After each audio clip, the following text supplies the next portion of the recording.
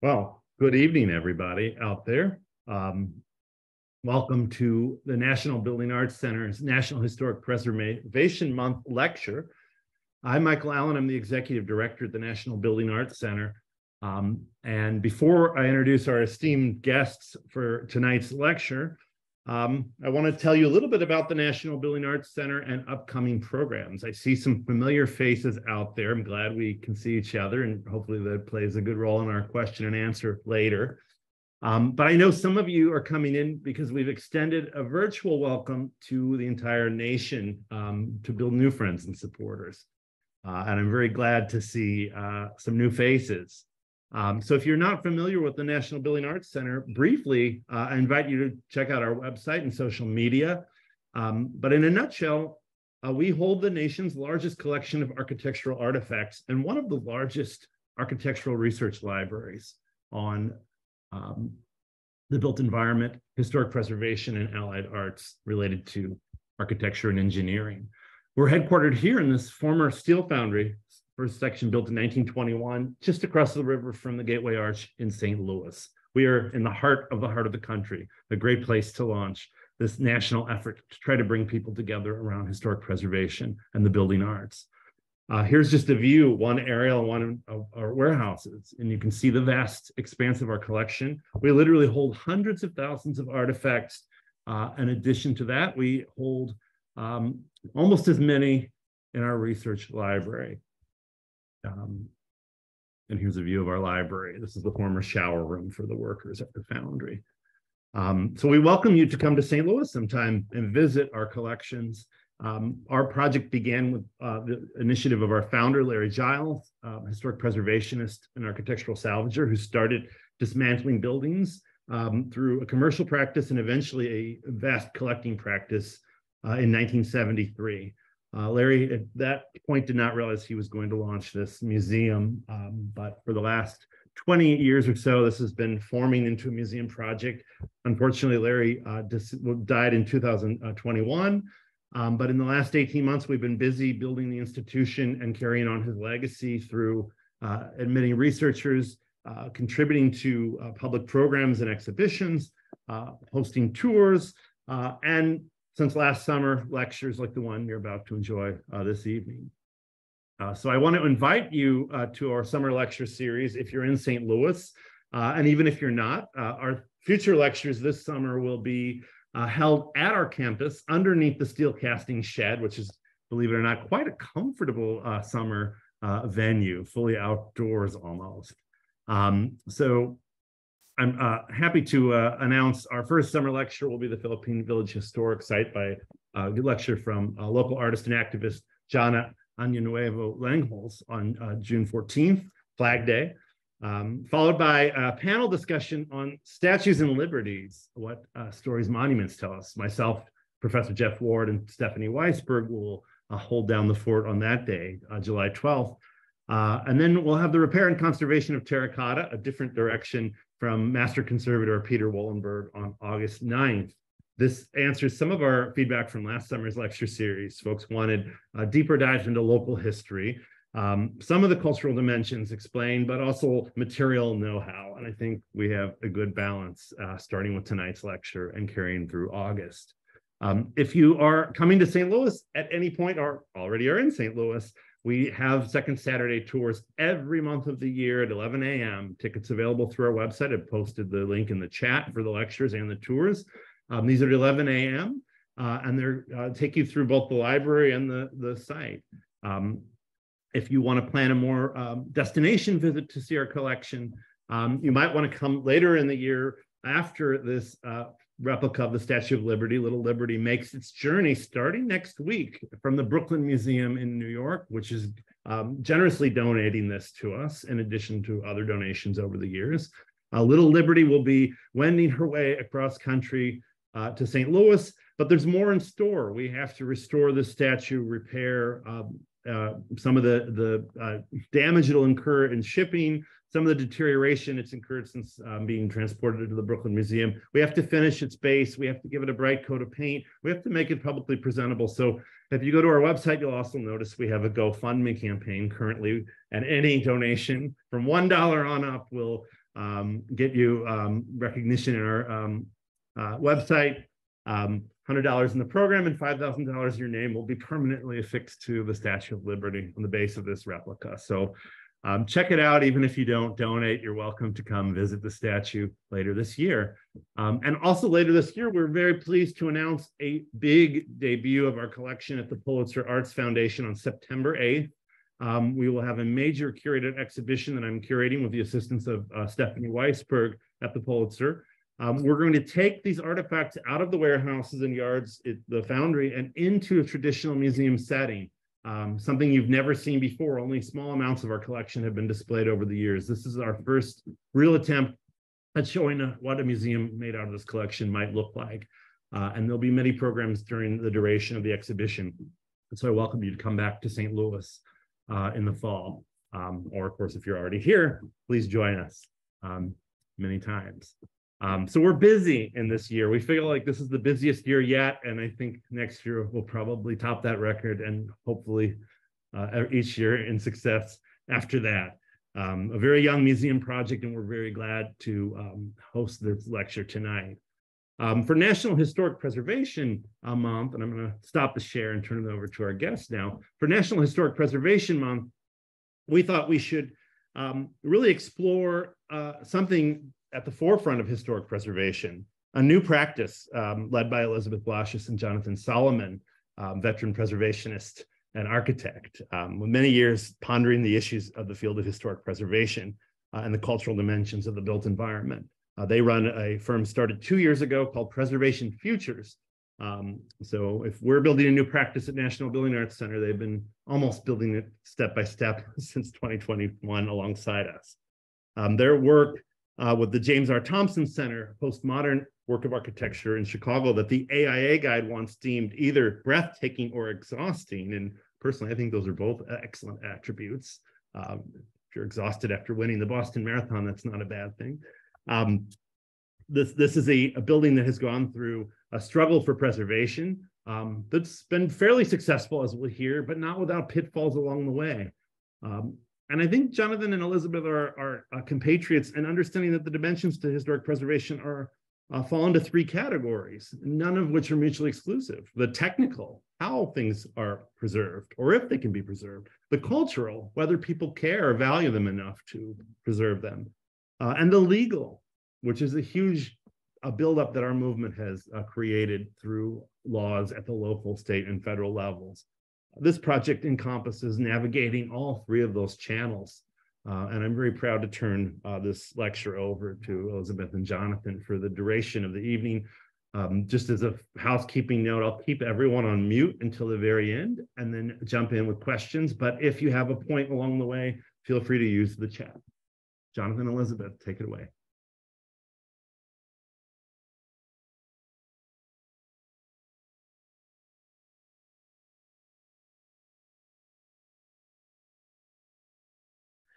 There we go. Okay, you'll have to unmute us, I was saying, at a minimum. Thank you. Thank you. Hello, I'm Elizabeth Blasius. And I am Jonathan Solomon. Good evening. Thank you for joining us. We're both humbled and proud that so many people have an interest in our practice and our work on the Thompson Center. Thank you for joining us tonight, and thank you, Michael, and the National Building Arts Center for this invitation. We are founders of Preservation Futures, a firm in Chicago exploring the future of historic preservation through research, action, and design. Preservation Futures goes beyond historic preservation's traditional approach to saving buildings to identify and shepherd future landmarks that elevate the social and cultural history embedded in places and spaces. We founded our firm because we believe that preservation work should be mission-driven, that it must be collaborative and curatorial, ethical, and where necessary, radical to be effective. Tonight, we'll introduce our practice, move into telling you about one of our projects, the preservation of the 1985 James R. Thompson Center in Chicago, and what we can learn from it about the future of preservation.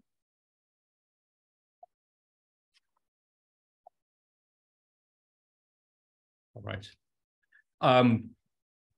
Architectural preservation, as Michael alluded to in his brief introduction of us, as a professional field practiced in the United States, largely operates in two areas. The first is the science of building materials, and the processes involved in stabilizing or holding them in fixed and pure conditions. In this way, preservation operates like the field of conservation in the world of art by determining a moment when a building is finished and then working to recover and arrest that state. The second area that preservation operates in is the area of law and the force of law to discourage or to incentivize actions that are relevant to the work of recovery and stasis. In this way, preservation operates like a regulated market in the world of economics by seeking to restrain or guide the forces of development capitalism towards preferred ends. But preservation as an activity more broadly is fundamental to human life. We preserve, in the first instance, things like foods, jams, pickles, cheese, meat, etc. And around these acts of preservation, we develop something we call a culture. Actually, two different types of culture, the culture of microbes that collaborate with us in the fermentation process, and also social cultures. We preserve knowledge, stories, understanding, and other reminders of who we are and what makes us us. This culturing through care is what we want to move the practice of preservation closer to through our work. It is worth remembering that architectural preservation as a profession in America was founded at a particular moment and through specific legislation, the National Historic Preservation Act, or NEPA, of 1966, and that as a system of values, it remains an artifact of its time. Who do we consider to be an important architect, and who do we not? What do we even consider to be a historic property, and what do we not? Systemic biases embedded in federal criteria for evaluating a property's significance both serve and perpetuate elite histories while actively excluding others. These criteria include things like the notoriety of the architect, its architectural style of a building, and the quality of a building's architectural integrity. Shifting preservation's values from historically important architects and styles or building integrity back to timeless practices of cultural significance and environmental stewardship make the practice of preservation more inclusive of the populations it serves. This opens preservation from a potentially narrow and elitist practice of guarding capital into a broad project of incentivizing care. Preservation is more than just one story.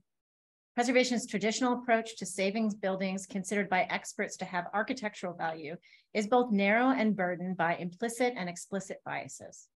Preservation isn't only for buildings, and value isn't solely defined by expertise. History is made of multiple, overlapping, and sometimes contradictory stories.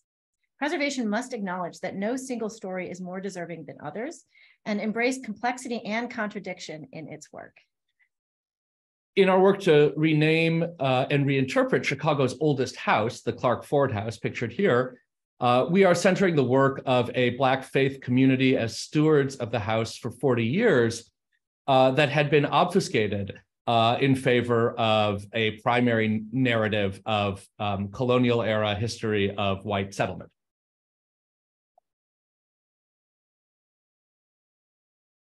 Preservation is both legislative and creative. Sometimes the best way to ensure a story is told is to work through preservation policy. Other times, stories emerge from creative engagement with people and communities. Preservation must both execute legislation and develop and encourage creative practices that pass on history. In our work preserving the former Schlitz Tide House at 94th Street and Ewing Avenue on Chicago's East Side, pictured here, we've relied both on the legislative power of landmark designation to bring recognition and funding to the building's owner, who is restoring the property as a bar and community space called the East Side Tap, and on developing programming and events at the space that evolve its history as a music venue and cultural hub for a changing neighborhood. Preservation is for everyone. Part of the right to the city is a right to history. Everyone deserves access to the benefits associated with historic preservation, regardless of their capital, and regardless of where their story fits into majority narratives. Preservation must better serve communities that it has traditionally ignored. In our work for the Emmett Till and Mamie Till Mobley House, we are developing an oral history archive and curatorial plan with its owners, the environmental justice organization Blacks in Green, the Till family, and Westwood Lawn neighbors. The results of this project, which are supported by the National Trust, will be part of an exhibit at the house that we are collaborating on with architect Jermaine Barnes this summer. Preservation is both collaborative and ongoing. The work of preservation isn't always visible. There is never a single author to a preservation outcome, and the work of preservation is never complete. Preservationists provide support for preservation policy, participate in processes that increase the public good, and work with people to illuminate their stories. Our ongoing research includes recent studies of the efficacy of Chicago's 20-year-old demolition delay ordinance and the city's decade-old decision to shutter over 50 Chicago public schools buildings. Preservation is about the future. And in fact, we baked that right into the name of our firm. Preservation must embrace the Herculean maxim that change is the only constant. Preservation's goal is to connect the past, present, and future through research, action, and design, so that we might all change together into an increasingly better world. Our work to preserve the Will County Courthouse in Joliet, Illinois, rests on the environmental imperative of adaptive reuse, but also on a last and crucial element of our work, how to assess and interpret the value of buildings of the comparatively recent past, and why doing so in America is so vital and urgent right now. What should preservation's relationship be with the recent past, the present, or even the future? This question brings us to the work, to our work to preserve the James R. Thompson Center. In 2020, the 1980s turn 40. I like to give, as a person born in the 1970s, I actually like to say that the 1970s turned 50, a fact that I'm very acutely aware of. Given my own rapidly increasing age. When the James R. Thompson Center opened as, quote, a building for the year 2000, which is what the banner at its commissioning read, in 1985, that future was actually identified. It was 15 years ahead, right? The year 2000, and it is now 20 years in the past. So let's get into the building and our findings on its value. The James R. Thompson Center, formerly the State of Illinois Center, opened in Chicago's North Loop in 1985. It was designed by Helmut Jahn. And the 17-story structure contains just over 1 million square feet. It's distinguished by its curving, reflective facade and full-height 160-foot diameter public atrium. A state office building and a hub for government services, the building housed tenants including the Department of Motor Vehicles, the Illinois Court of Claims, and the offices of agencies such as the Illinois State Board of Education. The building was also the Chicago district office of the governor of Illinois, the actual capital of Illinois, of course, for our national guests tonight being located in Springfield. But beyond these uses, the building has also been many other things, including a test for new architectural aesthetics and technology, an expression of unique cultural and political conditions of the 1980s, and a site for public protest and advocacy. After 30 years of deferred maintenance, the state of Illinois declared that it could no longer afford the upkeep of the Thompson Center and announced an intention to sell it to a private developer. After a lengthy process interrupted by several gubernatorial elections and the COVID-19 pandemic, a private developer in Chicago, Prime Group, bought the building in 2021. Bought the building in 2021. Shortly after the sale, software giant Google announced that it would buy the building from Prime Group, who would be renovating it with the architecture firm Jahn, the firm founded by the late Helmut Jahn, who was killed in an untimely traffic accident the year of the sale. Parallel to this process, we worked alongside a host of various collaborators on both creative and legislative campaigns to interpret the building's value and to incentivize its care. In approaching our work on the Thompson Center, we were mindful of the precedent of Chicago's Prentice Women's Hospital, designed by Bertrand Goldberg in 1975 and demolished in 2014, despite a well-organized campaign by preservationists, architects, and others to save it. The lesson we took from the Prentice experience was that a top-down approach to advocating for a building's value had limitations. Neither the role of a significant architect nor the architectural value of the design were enough to convince the building's private owner, Northwestern Hospital, that it was worth repurposing. We were also mindful of this example, the Chicago Cultural Center, built in 1897 as the Chicago Public Library. By the mid-1960s, a discussion developed around the superiority of new and modern suburban libraries over the mediocrity and obsolescence of the existing library. While preservationists guided an 8-year effort to save the building from demolition, listing it on the National Register of Historic Places in 1972 and designating it a Chicago landmark in 1976, it was the public, the users, the library card holders, the librarians, and the workers that amplified the public value of the building, whether it was to remain a library or be reused. The campaign gave the building the colloquial name, the People's Palace. There is no firsting in preservation. We recognize, however, that new challenges need different and sometimes differently combined approaches. Our work on the Thompson Center began with multiple overlapping approaches, including free public tours of what was still at the time a public space. We wanted to show Chicago that it was a postmodern people's palace, and this started with individuals. Our tours focused on the role of the building as a site for public protest, its relationship to the cultural history of the 1980s, and the past, present, and future of the Chicago Loop. There was also a way to build coalitions and have fun. Here, for example, is a Thompson Center superfan at our October 31st, 2019 tour, dressed in a homemade Thompson Center costume. Carlos Ramirez Rosa, alderman of Chicago's 35th Ward, joined a tour to relate his experiences as a teenager, changing trains at the Thompson Center on his way home from school and doing homework in the food court. Alderman Rosa also addressed the value of the building's public spaces today for the people who live and work in and travel through the Loop. Alderman Rosa's experience with the building was similar to the experiences of others who joined the tours and engaged with our work. Users of the building appreciated its uniqueness, as well as the centralized services it offered.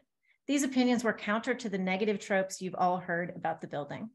Instead of the food court being a nuisance, users appreciated it as a place where you could get anything from a familiar, affordable favorite like Sbarro or Taco Bell, or try something new like a plate of soul food from Ruby's, or bibimbap from City Rock Korean Kitchen.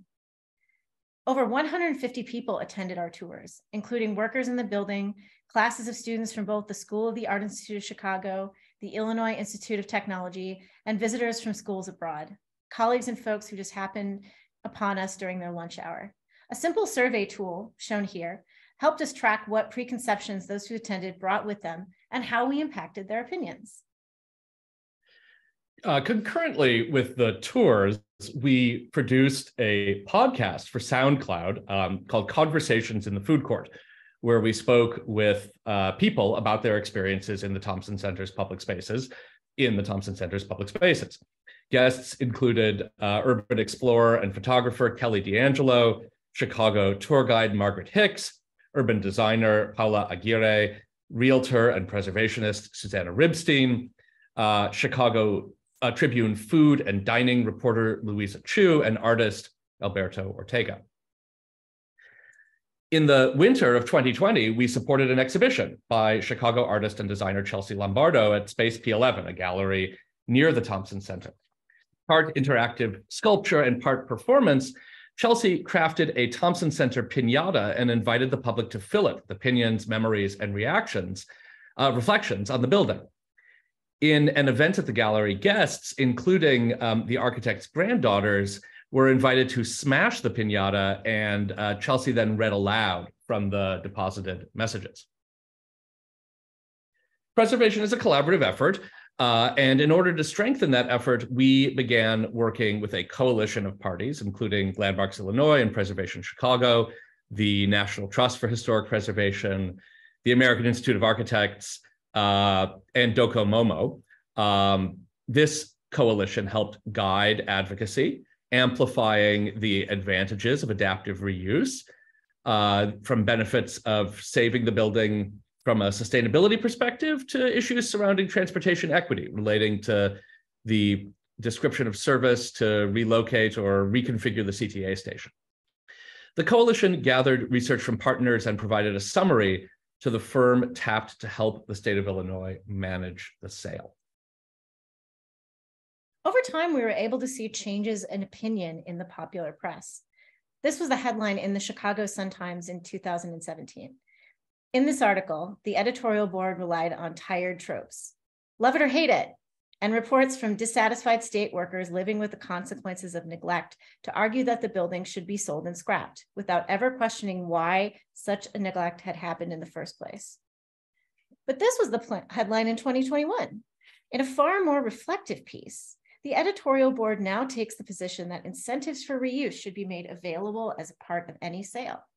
The board also shows far more interest in the specifics of any transaction and questions whether the value from a sale would balance the loss of a public resource.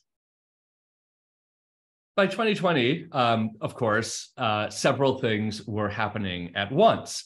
In March, as you recall, the COVID-19 pandemic caused the closure of public spaces across the world, including the Thompson Center. With the building shut to both the public and to employees, we struggled with how to proceed with our work.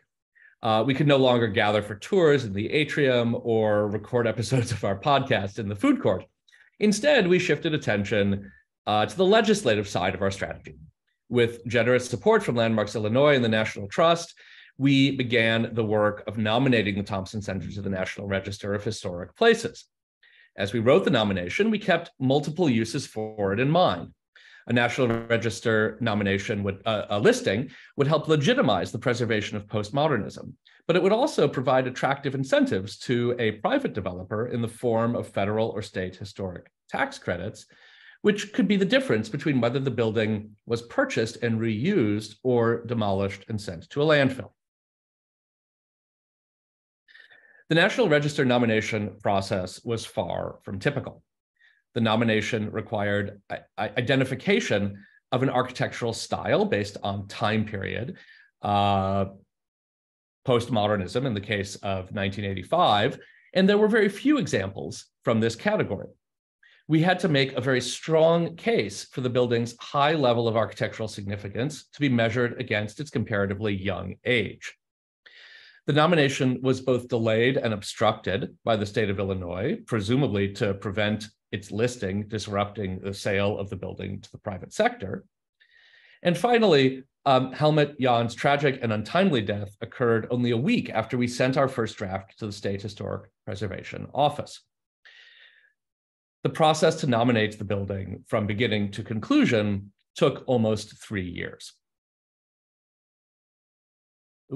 But embarking on the nomination of the Thompson Center was also an opportunity to rigorously consider and convey why this building is valuable. And we communicated that value through the National Register nomination to the public through a legislative document. And so we're gonna kind of move in our talk at this point to talking about some of the specifics from our research and analysis of what that value is. That meant contemplating the architecture, but also broadly, what does it mean to be a public space? Since it was completed in 1985, the Thompson Center has been Chicago's front yard for protests and rallies. This is where people speak and Chicago and Illinois listens. Protesting is legal and it is within our First Amendment right and part of American life. In Chicago, you can protest with no permit if you use a publicly owned sidewalk or a publicly owned plaza. The Thompson Center's plaza gathers protesters seeking to voice their frustration of city, county, state, and federal actions. It provides a stage for this type of action. This is what public space is and should be. Name a movement or in action in Chicago, Cook County, the state of Illinois, or the federal government, or even international issues since the building was put in service to the people of Illinois. And it has been protested inside and outside of the Thompson Center.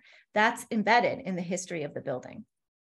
Community activists and even our elected officials have taken to this building to peacefully assemble, fulfilling one of the goals of the building's design, to explore concepts of government and the sense of patriotism that lives within those that ask for more from democracy. The building's color palette represents this, and it has become a place of dissent against the unjust acts of our government and governments around the world. In 1986, nearly 1,000 people filed into the Thompson Center in support of ending apartheid in South Africa. In 1998, young people in Chicago gathered in front of Jean Dubuffet's monument with Standing Beast to protect then Governor James Thompson's cuts to the state's summer employment budget.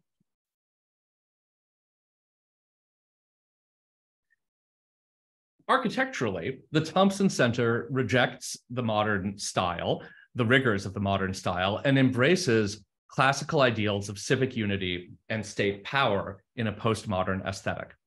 In contrast to the asymmetrical, universal, and corporate modernist government buildings of the period in Chicago and the United States, the Thompson Center is filled with references to both history and place. Specifically, the domed design of capitals and government buildings in the United States, and in the words of the architect, quote, European town squares. The dome on the Thompson Center recalls specifically the dome on the Illinois State Capitol in Springfield, which dates to 1867, as well as that of Chicago's Federal Building, former Federal Building, the Henry Ives Cobb Building, built in 1905 and demolished in 1965 to make way for the modernist Federal Center. The tile pattern in the Thompson Center's central atrium similarly recalls the plaza in the Campidoglio in Rome, while the bold color scheme was meant as a pastel take on red, white, and blue. The granite colonnade and other detailing, such as the large-scale keystone motif in the patterning of the curtain wall above the LaSalle Street entrance, contained references to classical detailing while emphasizing thinness over solidity. The colonnade both referenced historical forms and suggested a trust in urbanism at a time when the North Loop and American cities generally suffered depopulation and disinvestment. This confidence was mirrored in the building's role as a transit hub. It connects the train to O'Hare International Airport with every elevated train line in the city. And its three-dimensional urbanism through the pedestrian pedway under the Chicago Loop, the trains above it, and the streets around it, welcomes the public into 3 levels of shopping and dining. At the same time, the Thompson Center pushed boundaries in materials and technology to represent the complexity and contradiction of American life in the 1980s, with a focus on the evolving role of government in the lives of the individual. At a surface level, Jan achieved this with a muted red, white, and blue color scheme. In layers of complexity, he took cues from shopping mall design, including an open atrium with a food court and water feature, mirrored and reflective surfaces, and exposed elevators and escalators for an effect that architecture critic Paul Goldberger characterized as hyperactive. This space is part European town square, and part another important model of civic space in America. We're in a shopping mall where government happens. The Thompson Center erases expected boundaries between interior and exterior and between building and infrastructure, confounding easy delineations of public and private space. Rather than expressing state power, as one might expect, given its tenants, the building screens structures of government behind material and spatial spectacle.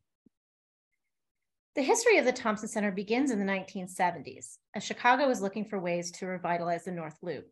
State Street had found what was believed to be an answer in closing the roadway to cars in 1979, a move inspired by suburban shopping centers and the success of the Magnificent Mile north of the river. Chicago had determined that multiple blocks in the area containing mid-sized scale commercial buildings dating from the late 19th century were blighted. Through the establishment of a TIF district, Chicago flexed its eminent domain authority. Meanwhile, then Governor James R. Thompson was seeking to move the state's operations in Chicago from the then State of Illinois building, now the Michael A. Blandick building, at 160 North LaSalle Street, into a new structure. Part of his argument was that the existing State of Illinois building, and this is interesting, was inefficient and outdated. Based on the blight argument, the city of Chicago acquired a lot where the JFTC now sits, demolishing 4 structures. At that time, the Chicago Landmarks Division was protecting works in neighborhoods like Schurz High School in Old Irving Park, the Rose Hill Cemetery entrance in Lincoln Square, and the Robeson houses in Douglas. But we're curiously not landmarking things in the North Loop, and that included some calls by preservationists to preserve some of the buildings that were on the site of the Thompson Center. The preservation story of the James R. Thompson Center begins in August 2009, when the building was just 24 years old. The pink and gray granite panels that provided a decorative element to clad the exterior arcade and covered the mock columns had begun to fall off and were secured with bands of stainless steel. Studies were conducted by Thornton Tomasetti to determine what caused this material failure and to repair them, but the Capital Development Board ultimately decided to remove all 1,000 granite panels in October at a cost of $1 million. By the end of that year, the Illinois State Historic Preservation Office had issued a statement of eligibility for the Thompson Center. Preservation Chicago counted it in its Chicago 7 threatened historic structures in 2016, 2017, 2018, and 2019. It was named one of the nation's 11 most endangered places by the National Trust for Historic Preservation in 2019. Landmarks Illinois has added the Thompson Center to its statewide list of endangered buildings 4 times in 2017, 2018, 2019, and again in 2021, shortly after a request for proposals for the sale of the building and redevelopment of the site was released by the state. A public building for state administration and services, the Thompson Center posits a relationship between the citizen and the state in a way no building in Chicago had since Mies van der Rohe's posthumously completed Federal Center complex did a decade earlier. Where the Federal Center complex set separate buildings with different programs, an office tower, courthouse, and a post office, asymmetrically in open plazas, the Thompson Center organized multiple programs in a single building around a circular interior atrium. Where the Federal Center sought to separate a government precinct from the life of the surrounding city by eliminating street-level retail, the Thompson Center included multi-level shopping arcades and a major transit station, both inside and out, weaving the life of the street into the building. Where the Federal Center employed a starkly minimalist aesthetic to create a supposedly universal space, the Thompson Center used historically and culturally referential forms, patterns, and colors to identify the building with specific functions, places, and ideals. While the Thompson Center was refuting the modernist principles of the Federal Center, it was also responding to the history of modernism in Chicago in complex ways. Its interior atrium referred to that in Burnham and Root's 1888 Rookery building, and its lobby renovated by Frank Lloyd Wright in 1905. With its exposed frame skylight, multiple entrances off the street, 2 levels of arcade-style retail space, and exuberant use of materials. Jan also nodded to the first Chicago school in his adaptation of Sullivan's tripartite organization for a tall building, including on the Thompson Center a 2-level colonnade at base, a repetitive middle section or shaft, and an expressive crown. There were even references to Chicago's Art Deco modernism in the stepped back form of the building on its south and east facades and the vertical striping on its glass facade. After the opening of the Thompson Center, postmodernism would gain popularity as a style for corporate, retail, institutional, and residential design. Notably, there would not be another major civic commission in Chicago in the style of the Second Chicago School. In 1990, 5 years after the completion of the Thompson Center, Hammond, Beebe, and Babka's Harold Washington Library Center would be the next major civic project in the city, and it was designed in the postmodern style. Occupying a full block site, the Washington Library included significant public interior spaces and sequences and used classical forms and details to reference specific ideals and communities and its function. Drawing heavily from the first Chicago school, the Washington Library was aesthetically very distinct from the Thompson Center's unabashed futurism, but the spell of the second Chicago school had been broken. In a city that was the cradle of modernism in America for 100 years, the Thompson Center prominently demonstrated that postmodernism was more than just a new look for architecture, but an evolution in keeping with its times. Proving the capacity of postmodernism to tackle large and complex buildings and environments holistically, the Thompson Center redefined expectations for civic architecture and for urbanism. The building was immediately popular when it opened, drawing both nationwide published critical responses and large crowds from an inquisitive public. The locals are calling it the Starship and the Star Wars building, wrote critic Paul Goldberger in the New York Times in 1985. When it was dedicated a few weeks ago, the atrium was draped with a huge banner reading, "A building for year 2000. And since then, the crowds have come to gawk as they have never had in any new building in downtown Chicago in years. And yet, from its opening, the Thompson Center elicited strong reactions and faced critique over its aesthetics, funding, and functionality.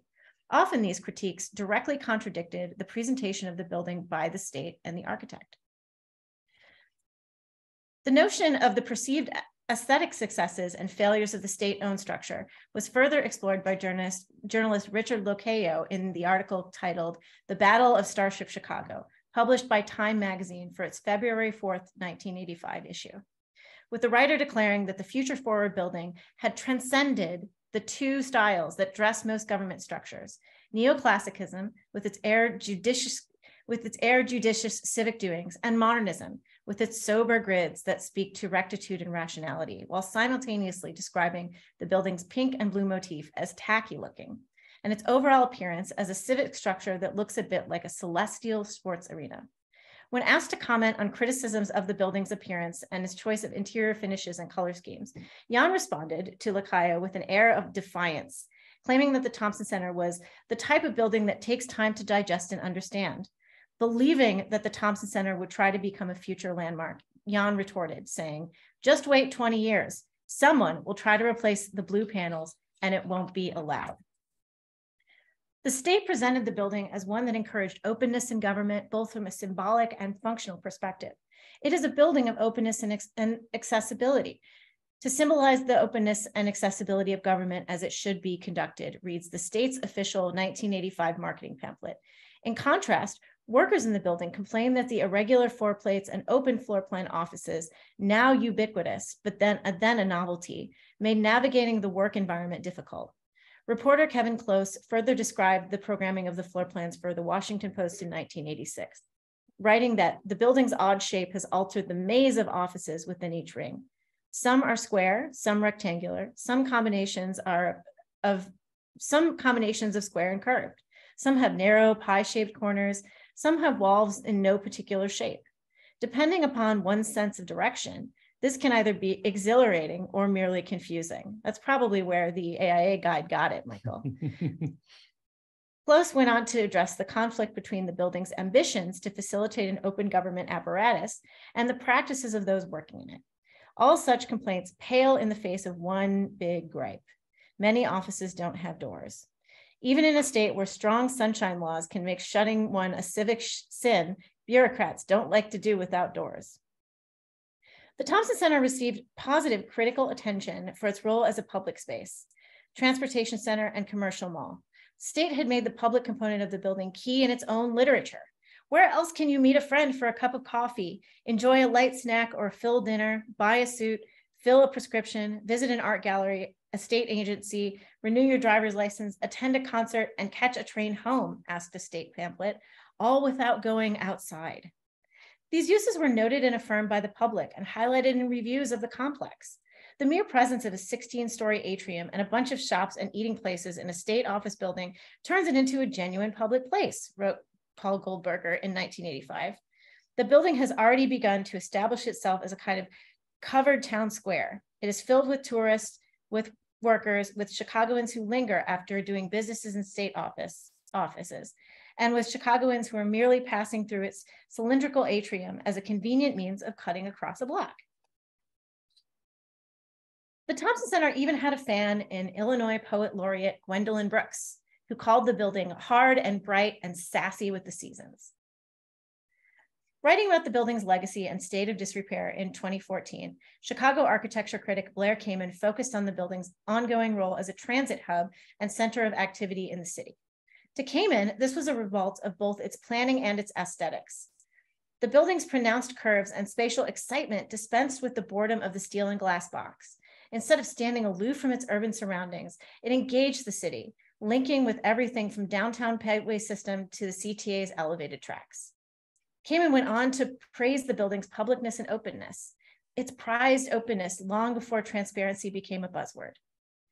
In June 2021, the Illinois State's Advisory Council, the official state-appointed body to recommend places for listing on the National Register of Historic Places, voted in favor of the nomination of the James R. Thompson Center for National Register designation. This vote occurred against the state of Illinois' opposition to the nomination, against the own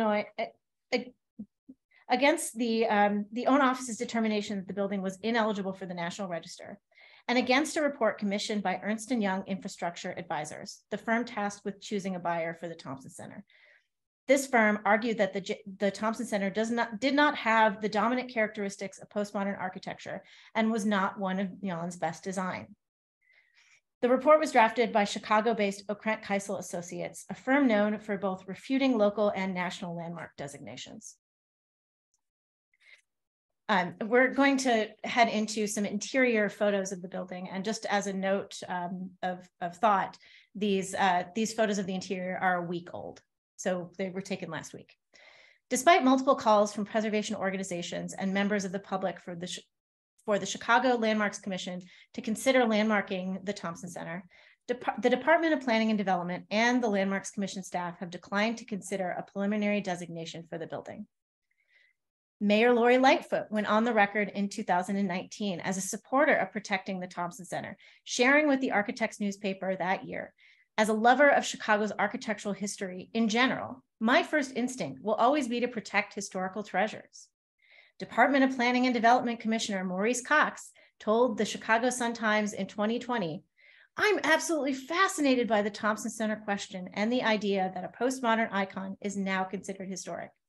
Yet neither Mayor Lightfoot nor Commissioner Cox, the self-described preservationist at heart, have acted to landmark the building."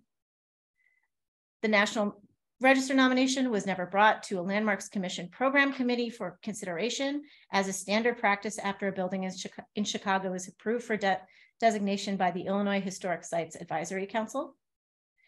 After the Illinois Historic Sites Advisory Council voted in favor of the nomination, the state delayed advancing the building to the National Park Service for nearly 4 months, during which time it continued to seek a buyer for the property.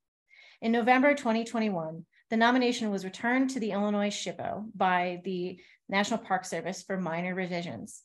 Once the nomination was updated and returned to the state delayed sending the updated nomination to the National Park Service a second time. In December 2021, the state of Illinois announced that the Thompson Center would be sold to Prime Group, and initial renderings were released to the public. We cheered when we heard the news that the building was ostensibly saved, but many questions remained, all of which we continue to interrogate. The concept of saving a building has always been more nuanced than saving it from demolition, as have what we consider to be good, better, or best outcomes in preservation. The early renderings shown by Prime Group in 2021 are still the only set that have been released to the public, and they continue to be a distraction, one the public first saw 18 months ago. They show the volume of the Thompson Center intact if bled of color. As the sale was finalized in March 2022, it was announced that Google would make the Thompson Center its second Chicago headquarters, citing the high-tech architecture as a reason why the building had appeal.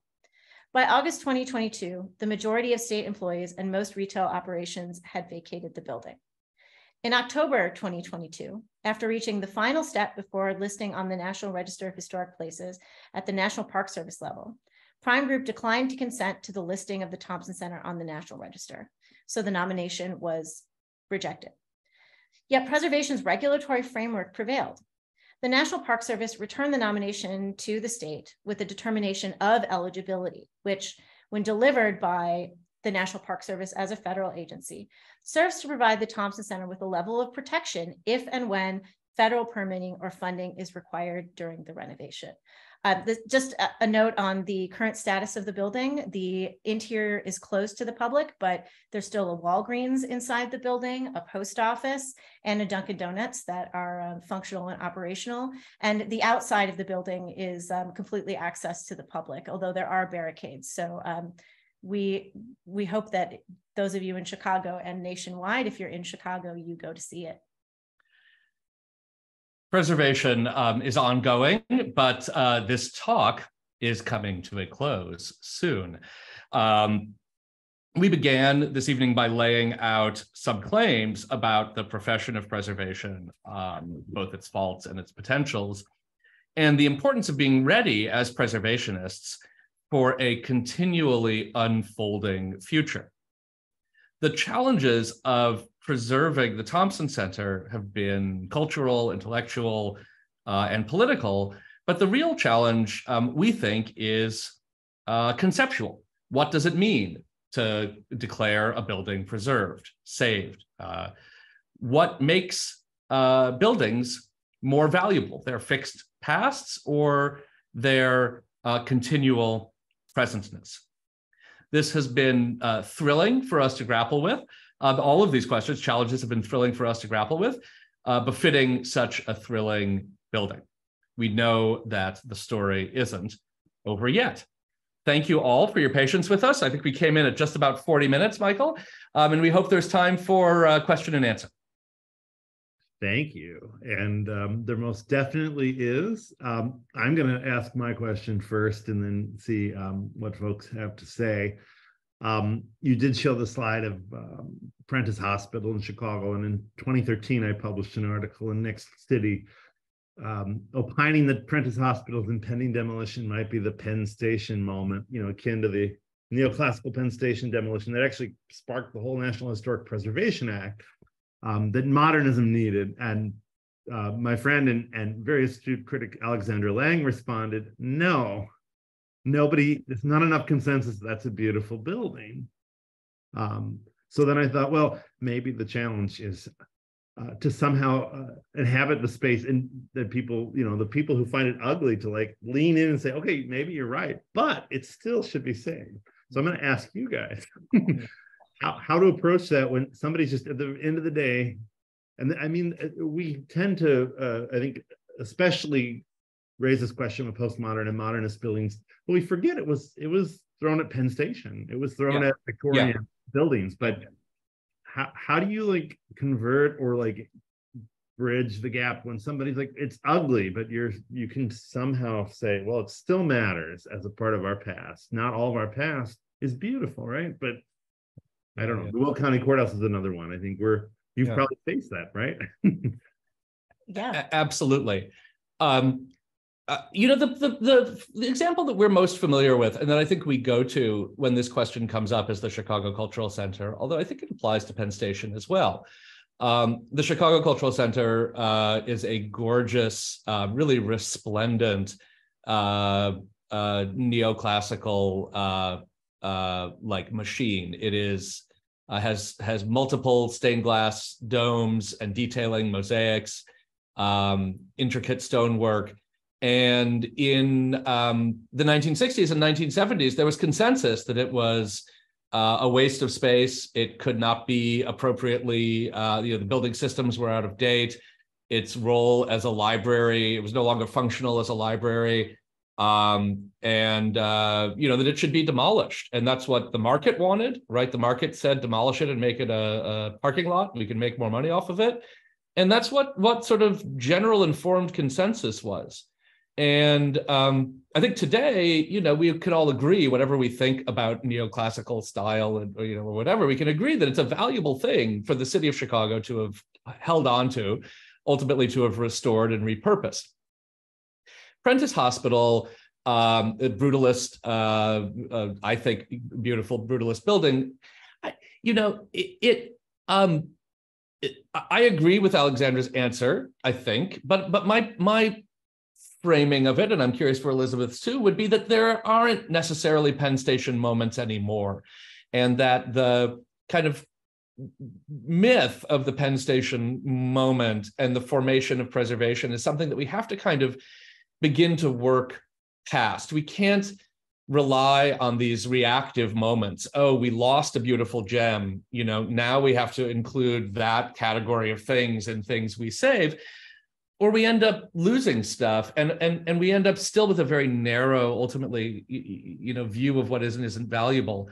So I would argue against the notion that we should be waiting for Penn Station moments for various historical styles, or that preservation should rely on them or expect them to move forward.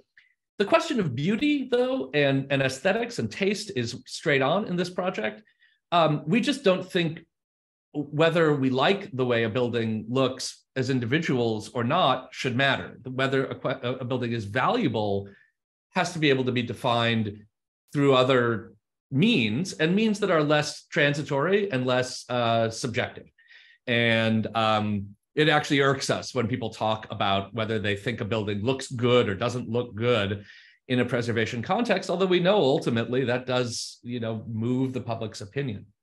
Do you have a response? Do you want to talk about sort of how we tried to move the Thompson Center from being ugly to being pretty? Well, one of the things that I just would add to what Michael has said and what Alexandra has written and what Jonathan has just said is that, but one of the big differences to me between Prentice and the Thompson Center and a lot of these other sort of preservation, I don't want to use like war monikers, but fights or battles, preservation fights or battles, is like, what is the level of public engagement for the building that's under threat? And with the Thompson Center, you know, you have this big public building that has been in use and in service to the people of Illinois since 1985 continuously. Prentice Hospital is it was a private hospital. Lots of babies were born there, but how many people were able to sort of go through Prentice Hospital on any given day? And I think that really kind of prevented the public from really understanding, a lot of the values of Prentice Hospital, even though we know it to be a loss, and we know it to be one of the, I would say, many Penn Station moments that we have in preservation. But I also feel like any one of our losses, like pick one, somewhere in that loss, there's something to learn. And if we have nothing to learn, then what are we doing here? Right. Well said. And I also think it's extremely difficult to win against hospitals in preservation battles, just given the nature. We do have a comment in the chat from Philip Hegney. It says, ugly or beautiful, it is a fascinating space. For that reason, it seems worthy of saving. So that's fascinating. I like that. But since we're a small group, I don't know if anybody out there wants to chime in with a question. I don't think I need to wait for a raised hand since not a huge crowd at this point. Does anybody want to ask a question?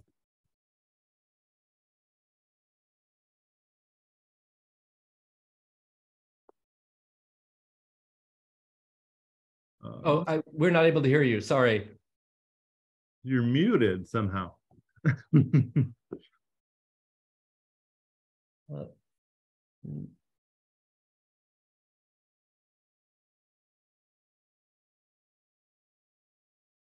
No. Try typing it in the chat. Still can't hear you, Frank. Oh, so sorry. Okay, I'm going to try to look at the chat. Okay, we're gonna. There's a couple questions in the chat. Okay. Yeah, I can't look at the chat and also keep my. Well, maybe I can. Hold on. From Katie, here we are. All right. Katie Tamai, and I don't know if I'm messing it up, but asks, what lessons do you think other cities can learn from the challenges around the Thompson Center?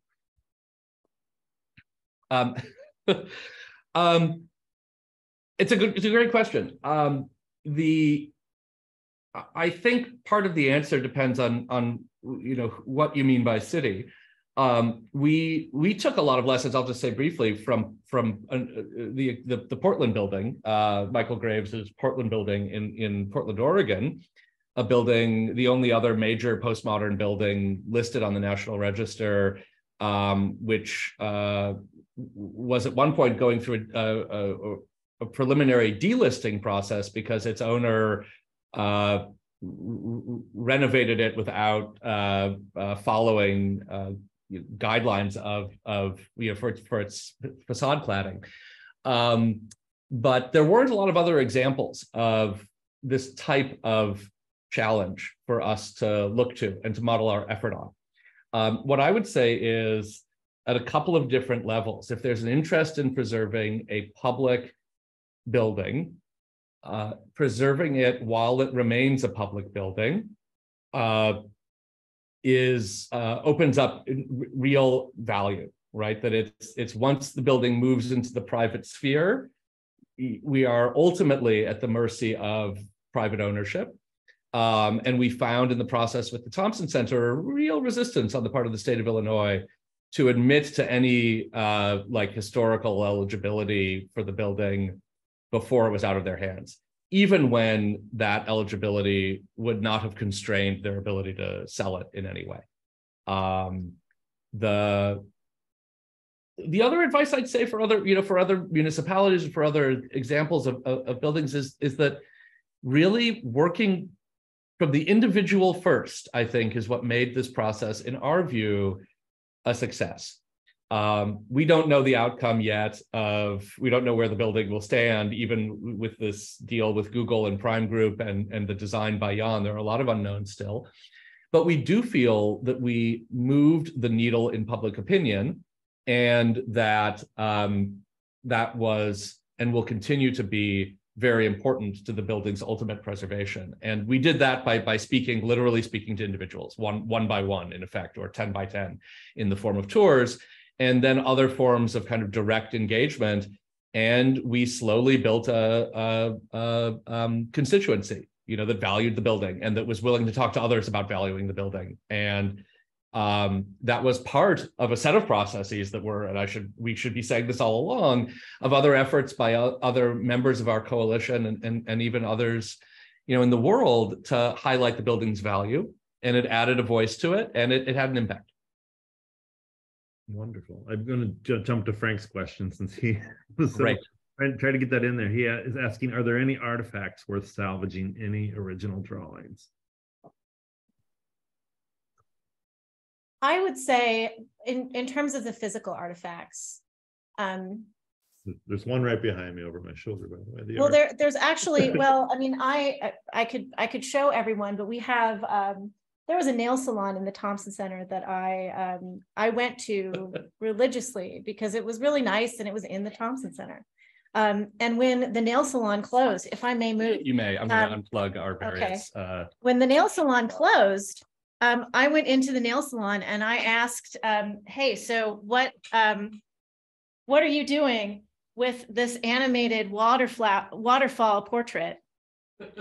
So I bought it for $125, and now it's in our Preservation Futures office. Yeah. So I'd say that that's one of the artifacts, although, someone who collects or studies Louis Sullivan artifacts might say, oh, that's crap, but it's not crap. I feel like there's a lot of elements to the Thompson Center that there's not individual pieces of terracotta. There's not fragments in the way that the National Building Arts Center has, but there's key components of the building, and we still don't yet know what exactly Jan is designing around in terms of the original attributes of the building. But I would say the interior streetlights would look really great. Maybe as you drive into the National Building Arts Center and you have those huge interior streetlights, there's just rows and rows of them.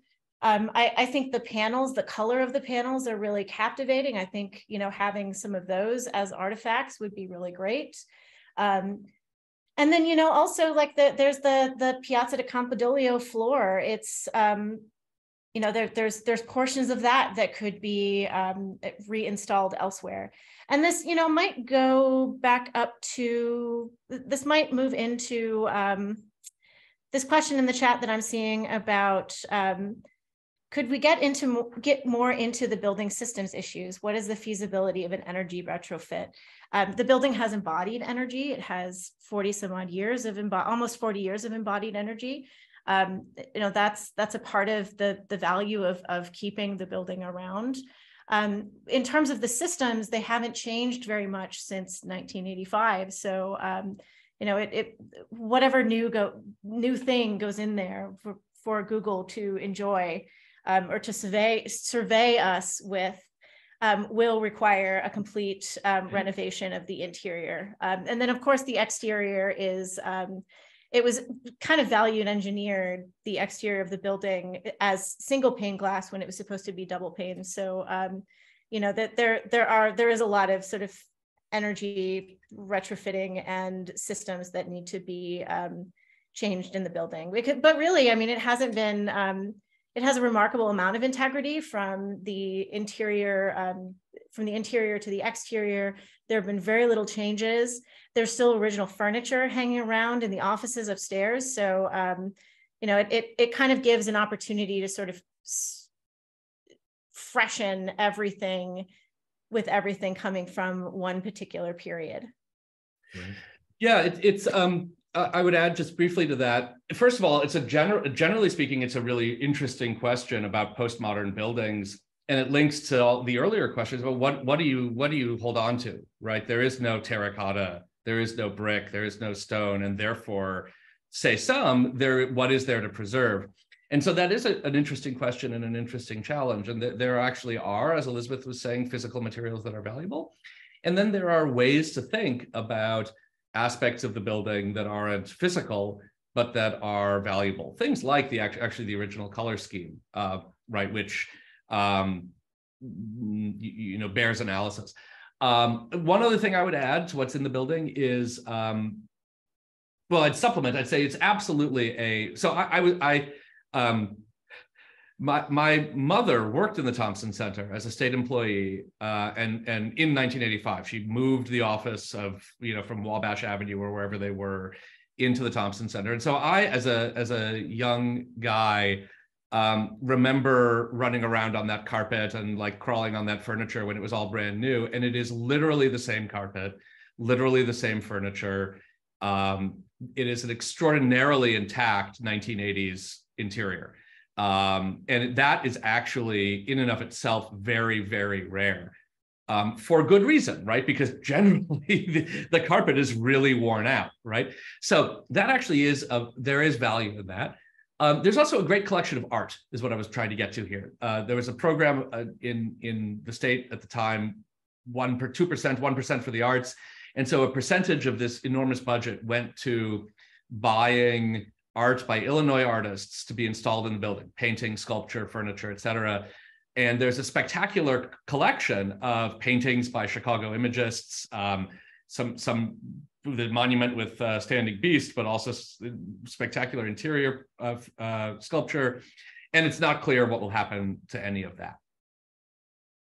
Building systems wise, the building went through one systems retrofit after its famous air conditioning failures immediately after it opened, but really since then it hasn't been kept up. And any building that isn't kept up needs ongoing maintenance and care.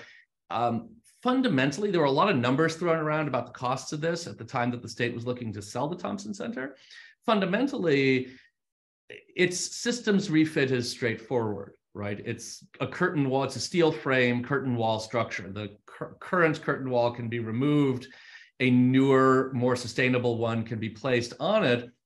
And the aesthetics of that new one are up for grabs, right? The image on the screen is it shows what we hope is a very neutral, generic notion of something new, but that glass could be ugly or it could be pretty in subjective terms. It could be historical or not historical in objective terms. And we would hope that it would be both more sustainable and historically accurate in terms of its color, materials, where possible, et cetera, proportion. Right. And certainly advocacy could play a role there. And there's a question that I'll jump to, and we'll jump back to the one before, what's next in the process? What's going to happen? So we saw from relatively far off that the National Register nomination was not going to be accepted by Prime Group. We were aware that the Prime Group team was not in favor of listing. However, as Elizabeth pointed out, the National Park Service gave it a thumbs up, right? So it goes back to the state of Illinois as eligible for listing, and therefore as legally a historical property.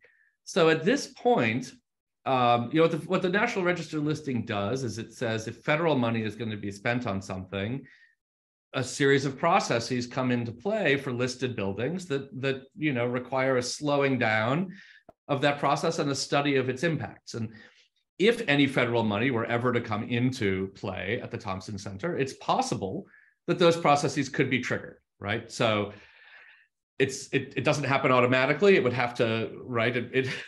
So yes, careful ongoing oversight of the process by the public is important, and we're trying to do that.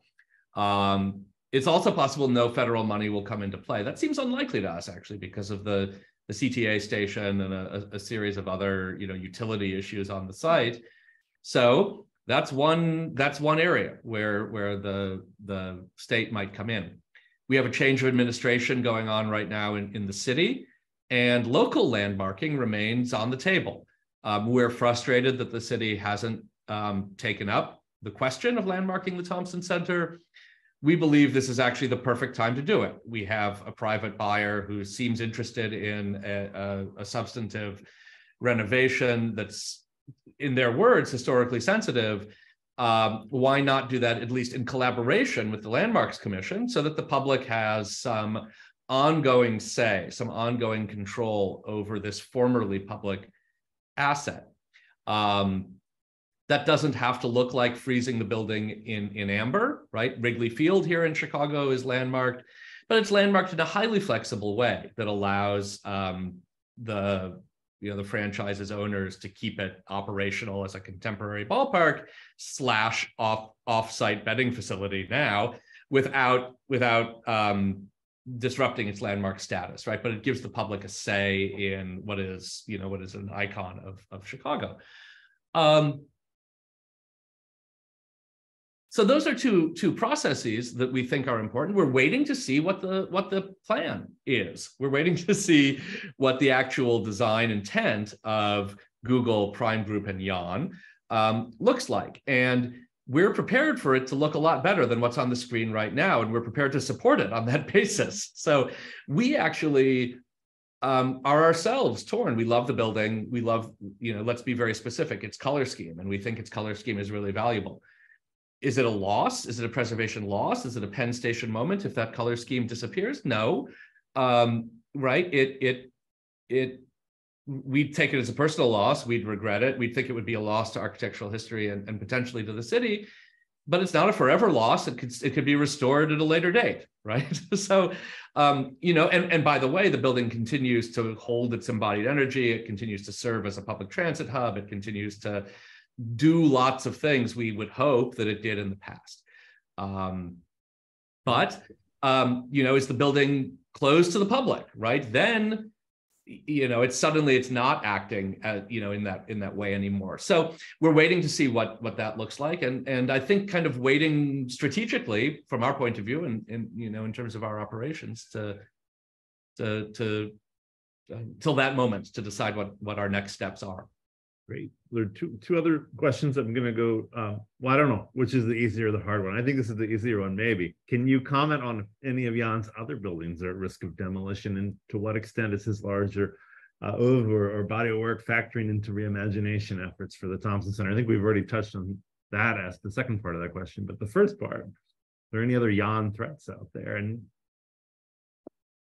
not that I'm aware of. And Jan is...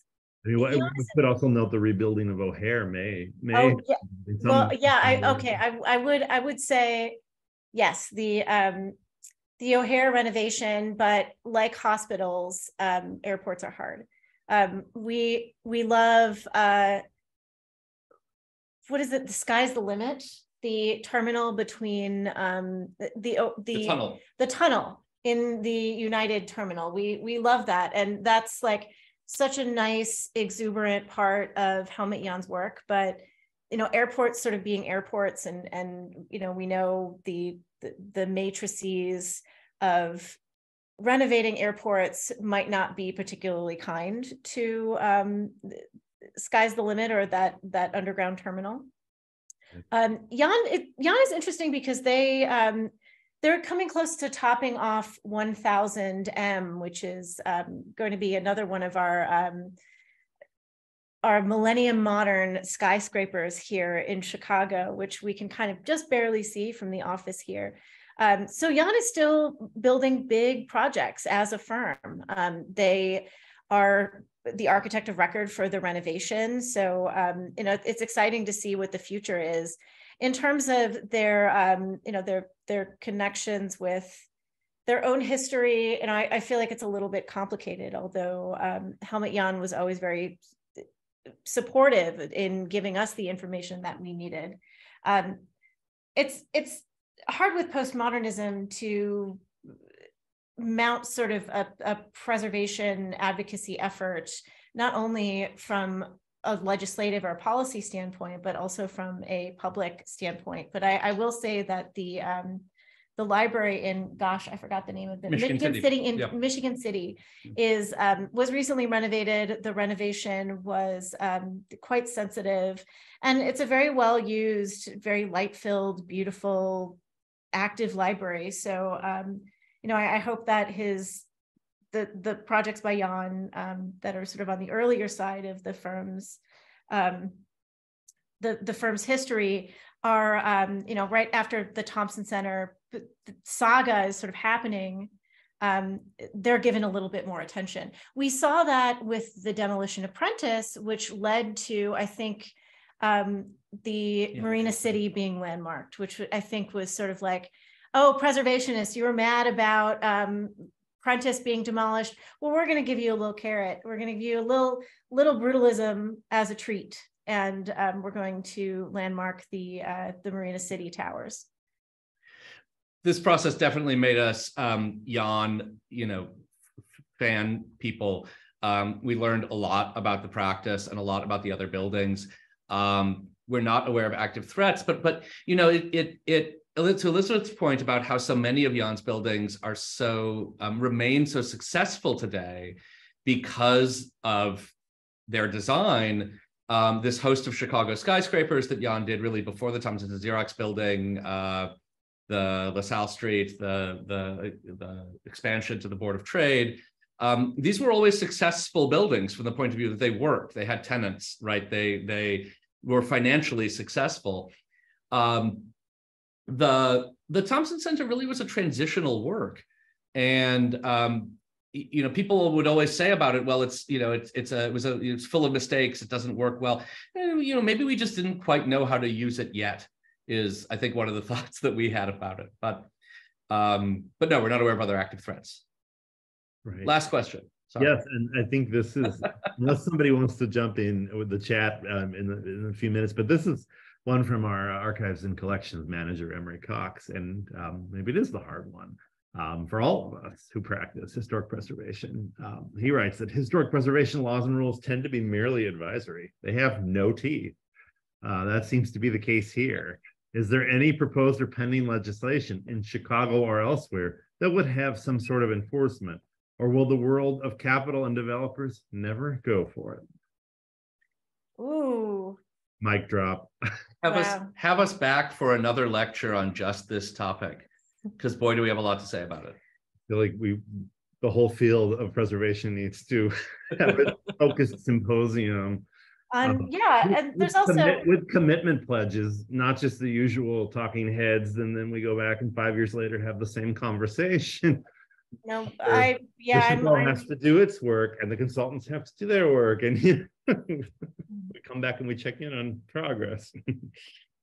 Yeah, what is the use of preaching if you're not going to also practice it. Don't bother preaching if you're not going to practice. Whose teeth? The teeth are not in our mouth. Yeah.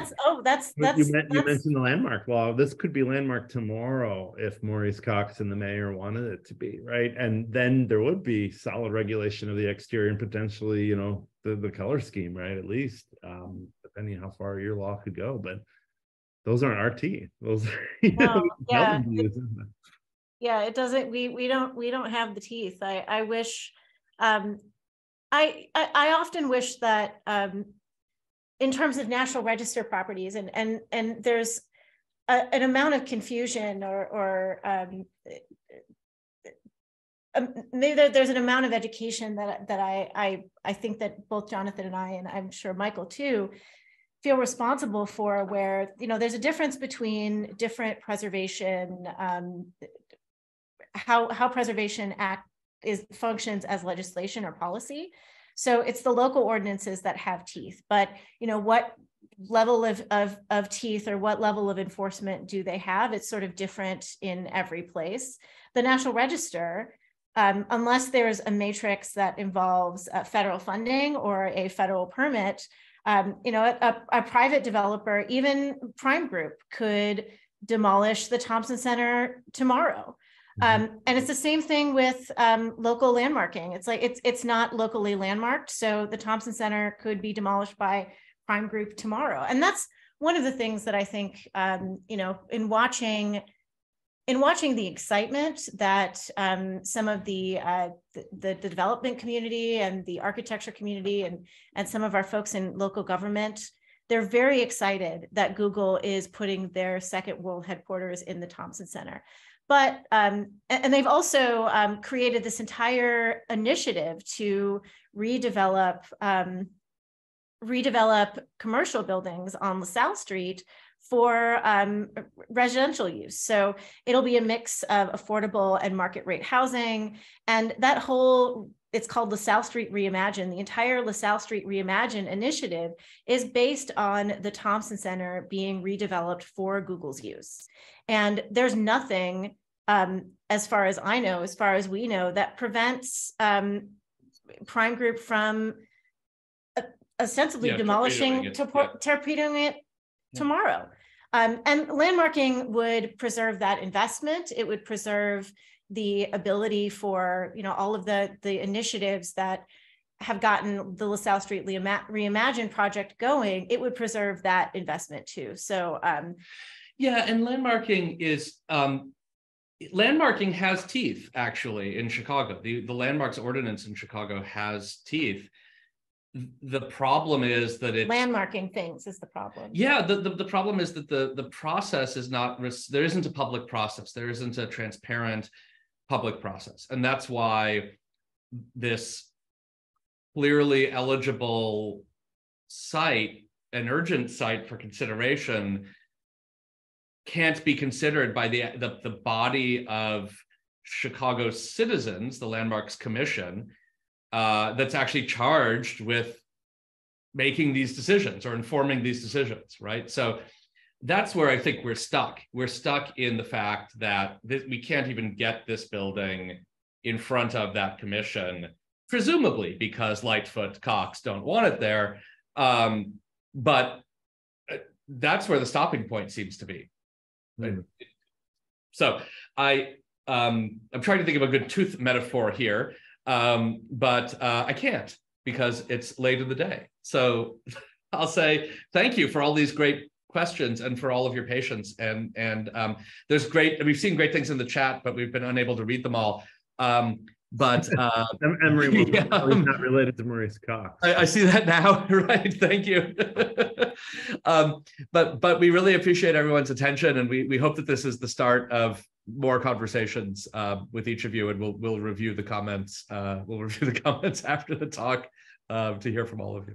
Thank you so much, everyone. And we are familiar with a lot of the names that are here listening in on this presentation. So thank you all for, thank you many of you for your support of this work and your interest and we're so glad that we have an audience, and we're so glad that you are into this, because we certainly are. Right. Thank you so much, Elizabeth and Jonathan. This was riveting and a great place for us to land for National Historic Preservation Month, our first ever inaugural National Historic Preservation Month lecture. We hope to have you back at some point, maybe in person in St. Louis. To that end, again, to follow up for those who were not here at the beginning, please check out National Building Arts National Building Arts Center website and our social media. We have a tour this Saturday. We're starting our summer lectures in person in June, July, and August.